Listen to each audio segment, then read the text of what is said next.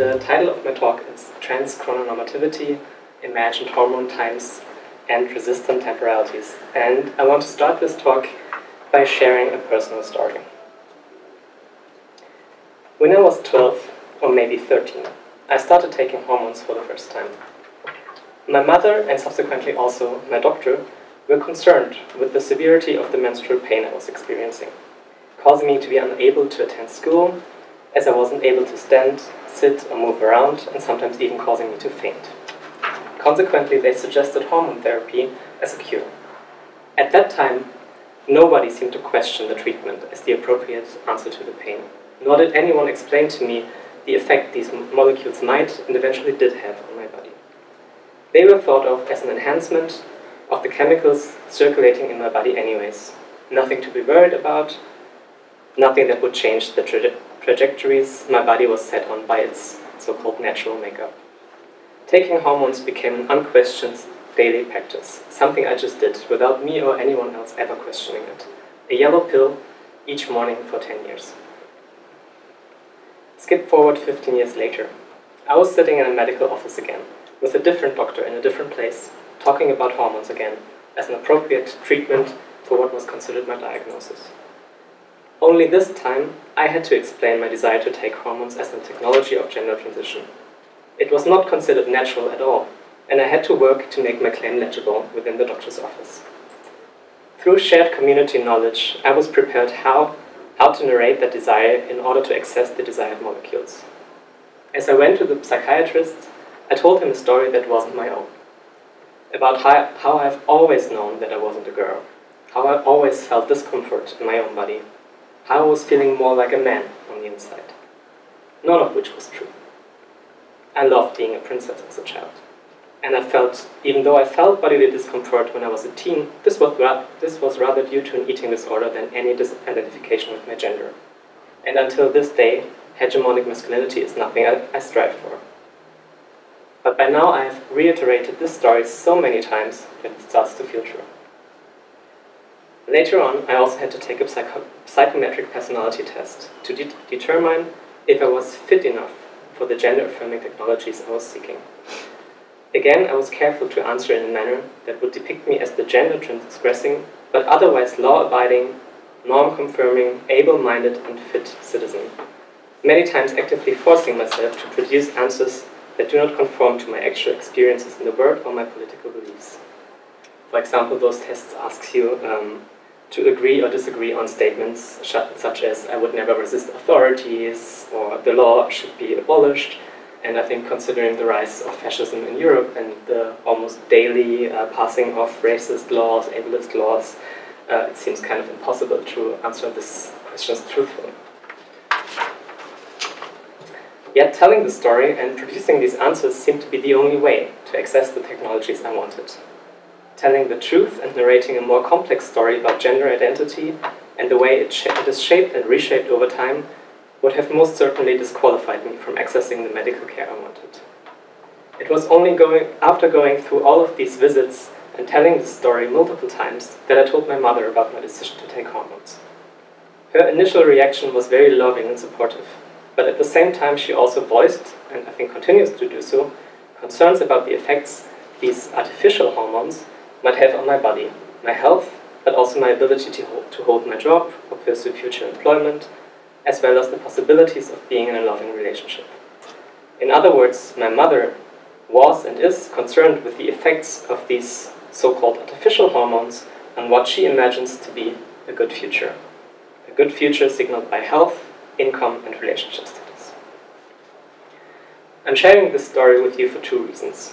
First, because I firmly believe in the feminist principle that our own experiences in the world shape the research we are doing, and thus that those lived experiences also provide a ground for us from where to start theorizing. And I want to open up this talk stressing the importance to ground trans studies in the tradition of feminist knowledge productions, and especially I'm referring here to Black feminisms, indigenous feminisms, feminisms of color, and radical trans feminism. And of course, these all overlap.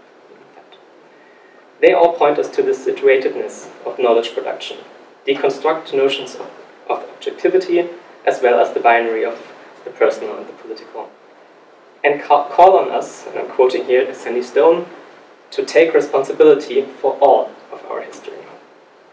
And of course, relating to the situatedness of knowledge production, this experiences that I just shared with you, as well as the talk I will give today, is very much informed by my own position in the world as a white, middle-class, temporally able-bodied trans person who holds a European passport and has health insurance.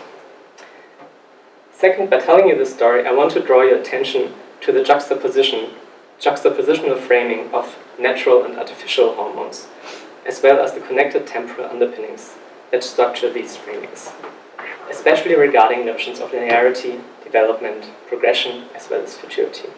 I did forget already to do that, sorry. It is these specific notions of time that I want to draw our attention to.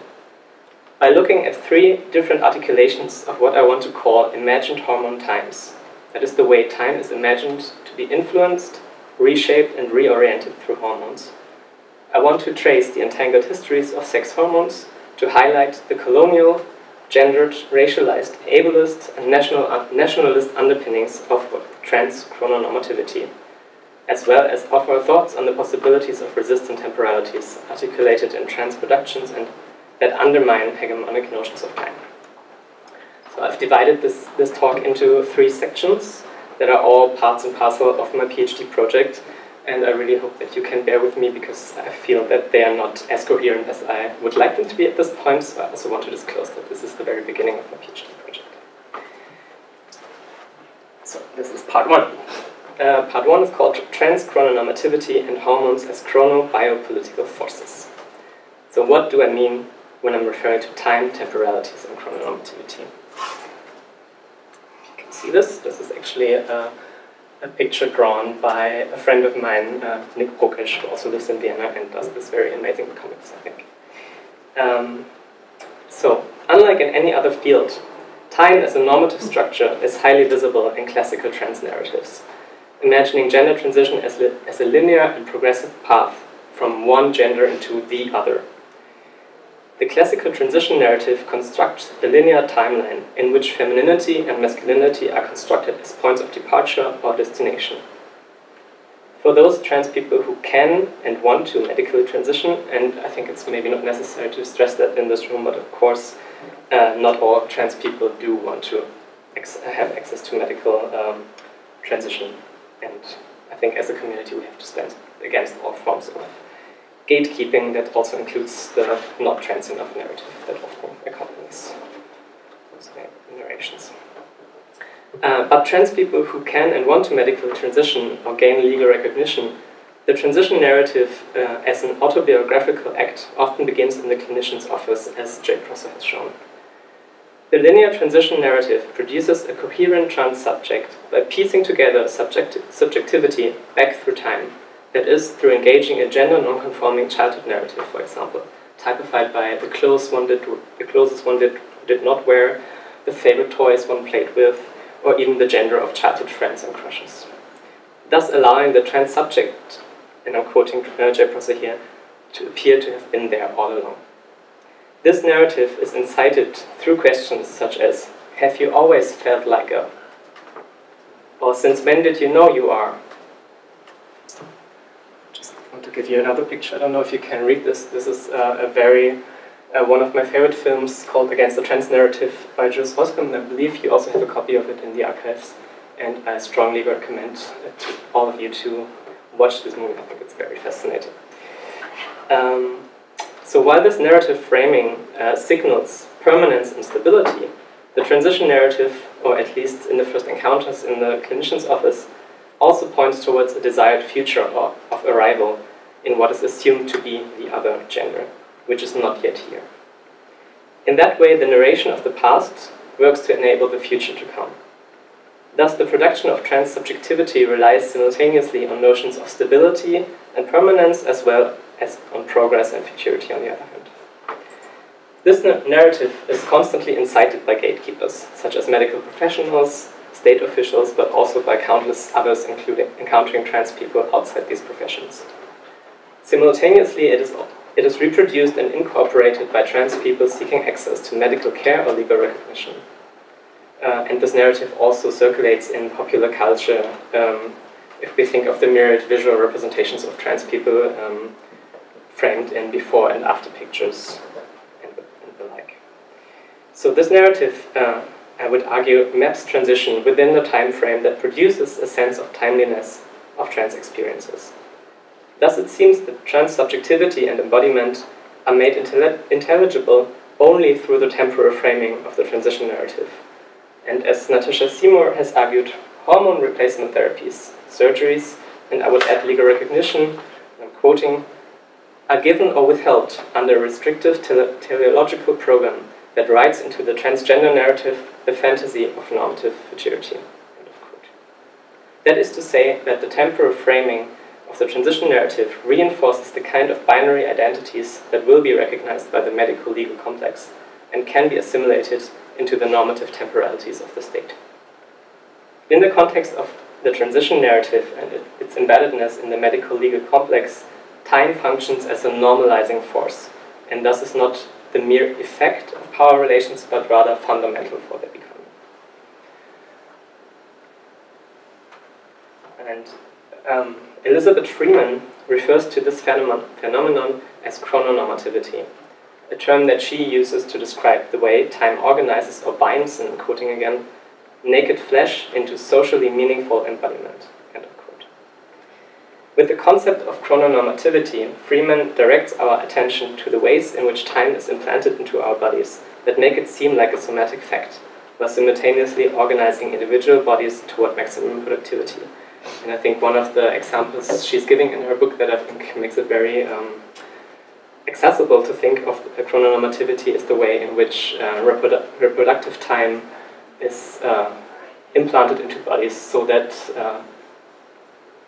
people get the feeling that their biological clock is ticking. That's one of the examples that makes it very, I think, gives it an image what she means when she says binding the naked flesh. Thus, I would argue that chrononormativity is a central component of transnormativity, producing temporal forms of intelligibility and recognition of trans-subjectivity. In other words, chrononormativity becomes the condition for recognition and inclusion of trans subjects into the nation-state. Therefore, time is not only structuring normativity, but also works as a biopolitical force, a technology of chrono-biopolitics, to borrow from Freeman once more. In Freeman's conception, chrono-biopolitics also refers to the way in which the state creates affects of national belonging, not only through narratives of a shared history, but also through synchronicity and through personal histories, and I'm quoting, that become legible only within a state-sponsored timeline, which then in turn is marked, for example, by birth, marriage, reproduction, accumulation of wealth, and death.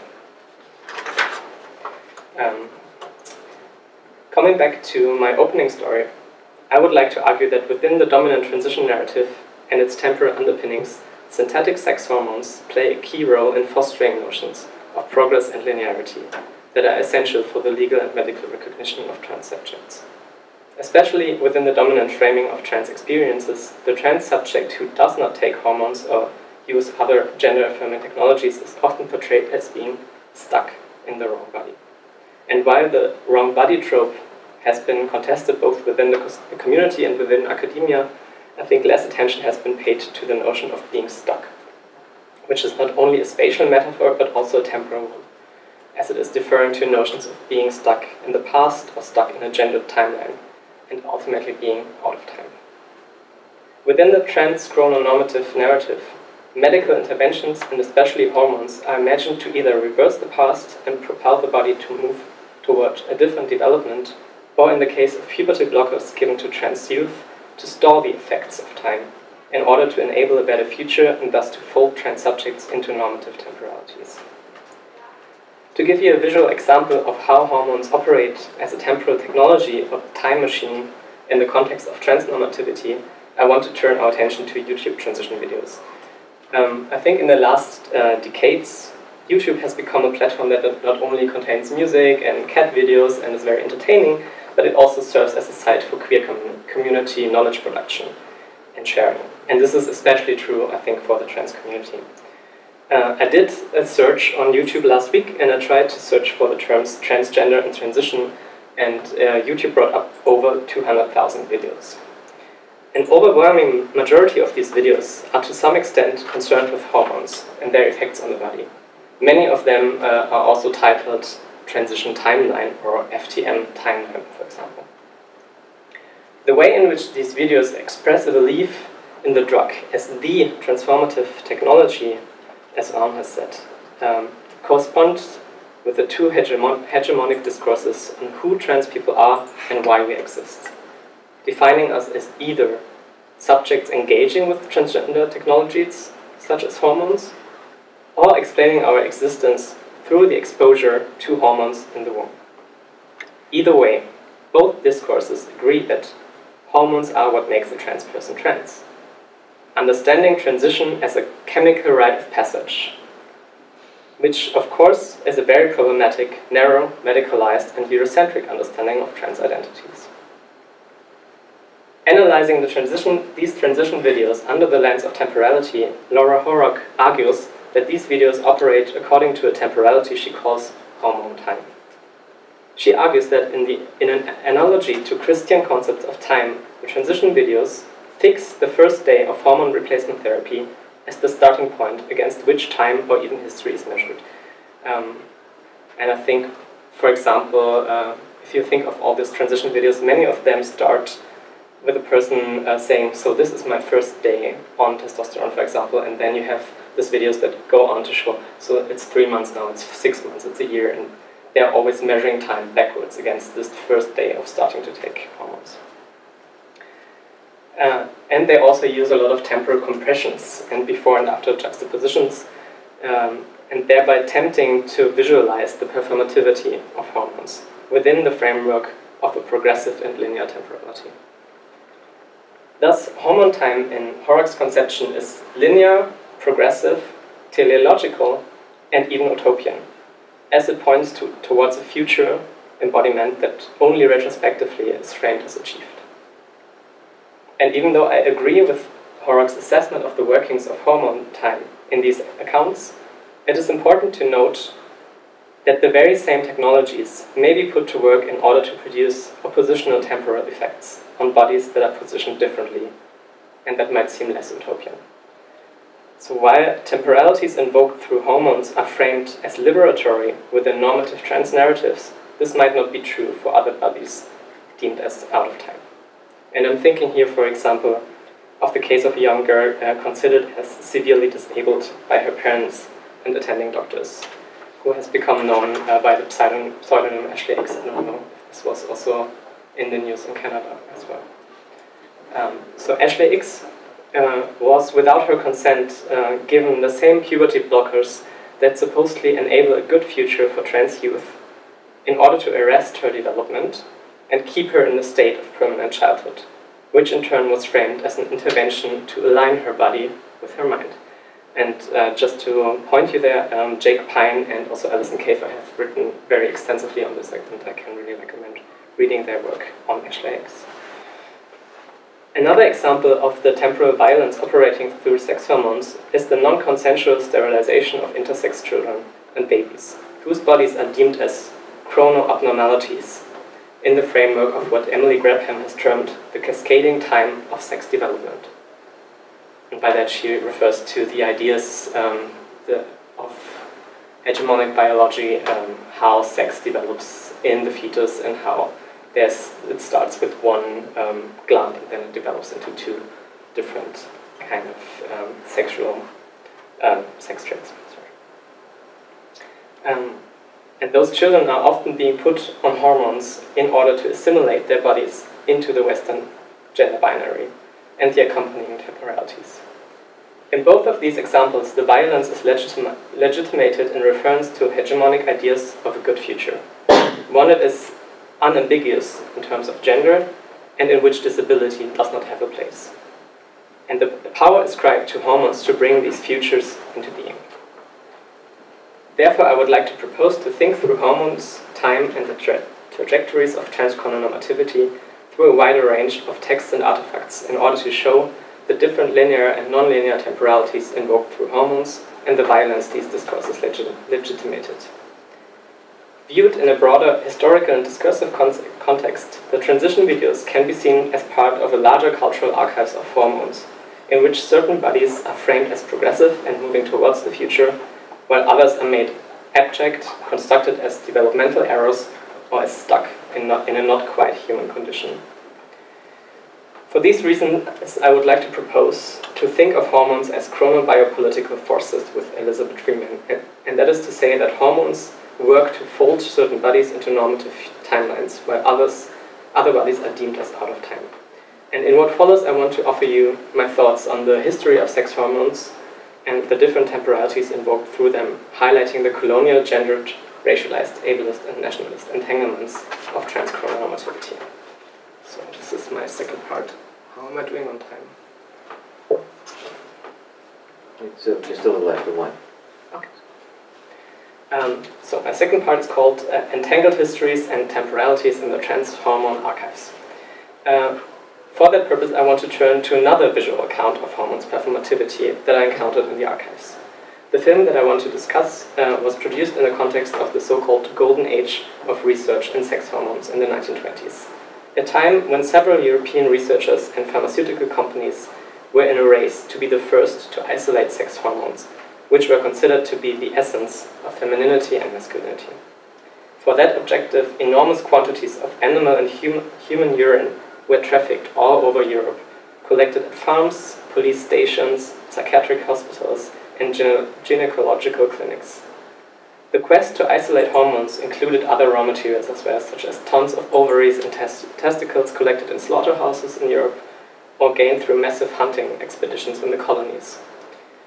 And it also encompasses even an entire blue whale that was being shipped to a laboratory in the UK, I think, to harvest its ovarian tissue. Among the researchers aiming to isolate sex hormones was Austrian scientist Eugen Steinach. In the 1920s, he conducted research on human and animal testes and ovaries at his Institute for Experimental Biology located in the Viennese Prater. And for those of you who don't know Vienna and don't know what the Prater is, it's a very big park that was an amusement park that also hosted freak shows, for example, and that also was a place where, for example, African villages were explained. So it is a place that is already structured a lot by a very colonizing gaze, I would say, and a very violent gaze. So, and his institute was located in the midst of this location, just to give you an idea of it. Now I've lost it myself, yes. And he was also later in the 1920s contracted by the German pharma company Schering to help them win the race to isolate sex hormones. In many ways, Steinach was also very influential for the conceptualization of modern-day transgender healthcare, as he counted among his friends not only Magnus Hirschfeld, but also Harry Benjamin, who visited Steinach every summer in Vienna during the 1920s. And Harry Benjamin, I think I don't have to mention in this room, is of course known to be the founder of the first gender clinic in the US and also the writer of the transsexual phenomenon in 1966. And still one of the main intellectual forces behind what is today the standards of care. Until his death, Harry Benjamin considers himself a Steinach disciple.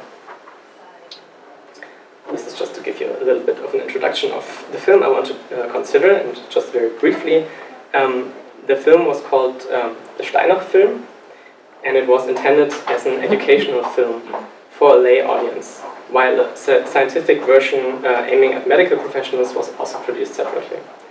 The film was produced in 1922 by Kurt Tomalia for UFA, and the film was quite a success when it opened in German cinemas in 1923, but it also circulated beyond Germany, and I think that also Harry Benjamin organized a screening of the film in New York, as far as I know. At that time, sex hormones haven't been successfully isolated yet. Therefore, the film is primarily concerned with what was then known as the inner secretions of the puberty glands. And it aims to explain their effects on different bodies and to promote Steinach's theory of regeneration through surgical intervention that also became known as to Steinach, and so just his name became known as the surgery. The film sets out to explain to the audience the workings of the inner secretions in 6 parts, ranging from Steiner's general theories of hormones, experiments on animals, to a showcasing of human abnormalities, ranging from what we would now call intersex bodies, effeminate men, masculine women, and people with disabilities. And the film closes with his theories of regeneration and examples of successful medical intervention to reverse the effects of aging. In setting out to explain Steiner's theories of hormonal imbalances as the root causes for all kinds of pathologized bodies, the film creates an uncanny visual and argumentative relationship between animals on which all kinds of experimental surgeries are performed, either aiming to restore their youthfulness or change their sex, and the non-normative bodies of those who, as the film suggests, might be cured from homosexuality, gender ambiguity, and disability through the same procedures. And I don't want to reproduce the very violent images of the film, but I just wanted to give you this film still that is an example of the animal experiments that Steiner did. So it's showing a castrated guinea pig, 2 so-called feminized guinea pigs, and 1 that I would say is a cis male guinea pig, just to give you an example of the way the film portrays animals also. Watching the film for the first time a few weeks ago with my friend Nick, who did the comic that I showed you before, in the Austrian Film Archives, I was quite stunned by the visual proximity the film establishes between animals and non-normative bodies, coded through categories of disability and queerness. And I would argue that in creating this visual proximity, the film represents these bodies as not quite human, hormonally defective and backward, while simultaneously somehow suggesting that they might enter into the category of the human, and also the associated temporal trajectories of futurity and national progress through the performativity of hormones as a straightening device, to quote Sarah Ahmed. The imagined hormone time present in the film and the linked understandings of hormones as being able to intervene into temporal trajectories and reinstate normative temporalities becomes especially clear in the last part of the film, when Eugen Steiner's theories of regeneration are laid out. Steiner's theory relied on the framing of hormones or inner secretions as the essence of sex and testosterone as the essence of virility. Therefore, he argued that performing what we would now call a vasectomy would increase the amount of testosterone produced and prevent it from exiting the body, thereby keeping the body young, prolonging life, and eventually even cheating death. Visually, the film operates in ways that resonate with contemporary YouTube transition videos, through the before and after images that reinforce the imagined performativity of hormones. And this part of the film frames hormones as a way to successfully restore a lost masculinity and thereby securing the reproductive future and health of the nation. Narrating the success of regeneration through images of men regaining their ability to lift heavy beer barrels and climbing mountains, and I think the latter, of course, is also speaking to notions of white masculinity in a colonial setting. The film also creates an utopian vision of the temporal performativity of hormones and promises a better future in a time of deep national crisis. So we have to contextualize the film also in the area shortly after the First World War, and Maria Makila argues that, and I'm quoting again, with scores of injured veterans on the streets and a psyche damaged by the humiliation of defeat, the nation was intrigued by the promise of regeneration, even if not everyone bought into it. So the Steiner film frames hormones as boundary markers, I would argue, that demarcates the border between male and female, ability and disability, normal and monstrous, young and old, national belonging and its outsiders, while simultaneously depicting medicine's ability to intervene and transgress these boundaries in order to restore the chrono biopolitical time of the nation. Coming to my last part.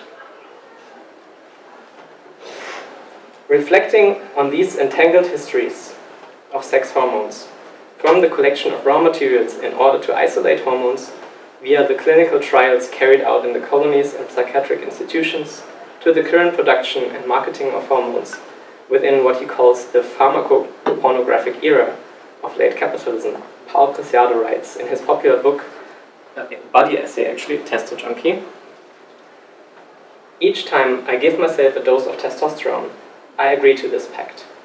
I kill the blue whale. I cut the throat of the bull at the slaughterhouse. I take the testicles of the prisoner condemned to death. I become the blue whale, the bull, the prisoner. I draft a contract whereby my desire is fed by and retroactively feeds global channels that transform living cells into capital." And I would say that here Preciado is echoing also Michelle O'Brien's thoughts on the connections between the pharma-industrial complex, trans people, poor people, and people living with HIV in her very influential essay, Tracing This Body, where she wrote, and I'm quoting again, "When I give myself an injection of delastrogen, I'm locating myself and I'm located within global flows of power. I'm connected to the complex political, economic, and social histories of how these drugs were manufactured and by whom.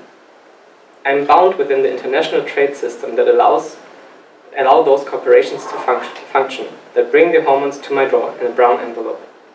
By taking hormones, I'm doing what we all do in various ways.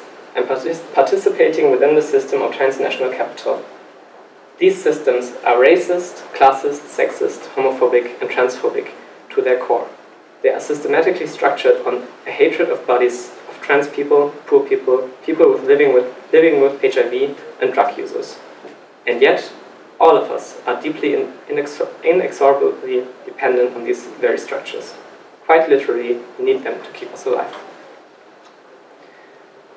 And I remember very vividly reading Preciado's texts for the first time and being very intrigued by his understanding of being bound up with these histories of endocrinology, as well as the present global flows of power and capital operating through those hormones. I would argue that by framing his use of testosterone not in terms of medical transition, but rather, as the title of his book suggests, in terms of drug addiction and gender hacking, Preciado positions himself outside the transnormative narrative, the medico-legal complex, as well as outside of normative temporalities of progress and linearity. And I'm following here also Jack Halberstam's thoughts or argument in A Queer Time and Space, where he argues that the figure of the junkie can be read as a queer subject, living outside of normative schedulings of time. And this queer temporality, I don't know if you have read Preciado's book, but I think it's the queer temporality is also signaled in his style of writing, where the normative linearity of what would be considered academic writing is constantly disrupted by his protocols of taking testosterone, of his accounts of grieving for the loss of his friend, and also his very detailed description of his sexual and erotic relationships. So these accounts always cross into the linearity of academic writing. The practice of gender and hormone hacking, on the other hand, can be understood as a form of biohacking that aims to alter the hormonal composition of the body and hack into gender codes outside of the temporal logics of Western medicine and the pharma-industrial complex. Thus, we could say that actually any trans person who is using hormones can be understood as a biohacker due to the off-label use of synthetic hormones. I believe it is the same in Canada, that hormones are not intended for trans people, but they are using them off-label. I don't know if it's the same, but it's like this in Europe at least. So trans people are using hormones in ways that actually redirect the intended purpose of the drugs. But I think it's too easy to just say that every trans person is a biohacker, and I would follow Hilary Malatino's distinction here. They make the distinction between neoliberal and queer biohacking that I find really, really helpful.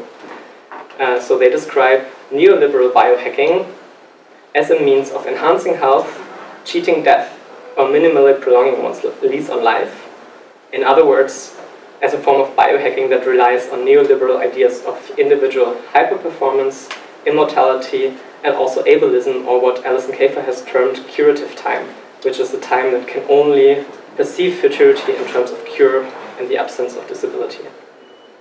Whereas queer biohacking, in Malatino's definition, is a collaborative, de-individuated, and is about troubling ontological boundaries and developing a collective ethics.